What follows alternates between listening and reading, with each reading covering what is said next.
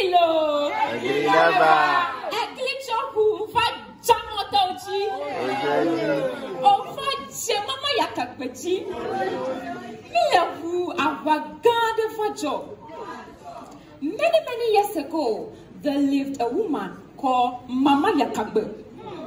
She was a gallant, ever female warrior who fought alongside her male counterparts in defending the Anlo in a war between the British and the Anlo people. All hope was lost, and the men gave up, but she stood up. She devised a plan. She acted like a mad person and entered the enemy's camp. There, she gathered information on the vulnerability of her enemies. She then went back and fortified the Anlo warriors with her mystical powers, which made them invisible and their weapons deadly. You know what she did? She set the enemy's camp on fire.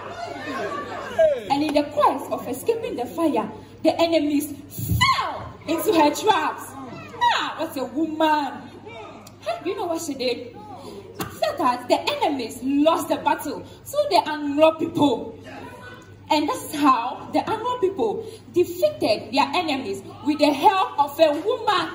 What men can do, women can do it better and better. Upon her arrival, a stool of Selorm was created in her name, and this stool remains one of the most powerful stools in the Anlo land. Mama Yakagbe phone call nadada, but the donaji la afani banji. Her name invokes great pride and inspiration amongst the Efe people. Because of this bravery, we say the Asantes have Yasatua, but we the Efe people, we have Mama Yakagbe, the female warrior who defeated her enemies with the mystical powers. Aglamato, Malo, number 3 Selorm is from the Volta Region, and she brought us the story of Mama Yakagbe. Everybody,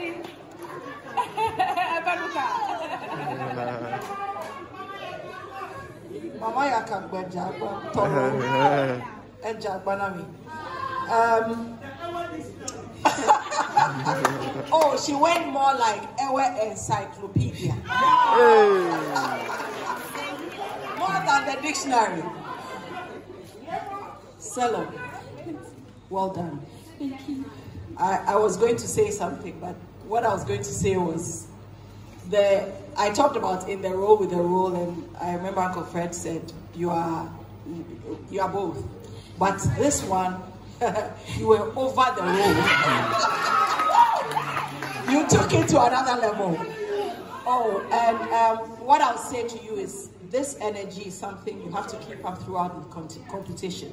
If you start this way with this energy, the confidence, what I liked about you in particular and what you delivered today was your transitions, going from top to down, the variation, the story you told, the content. And for me, I learned 2 things. 1, the power of a woman's strategy, intellectual.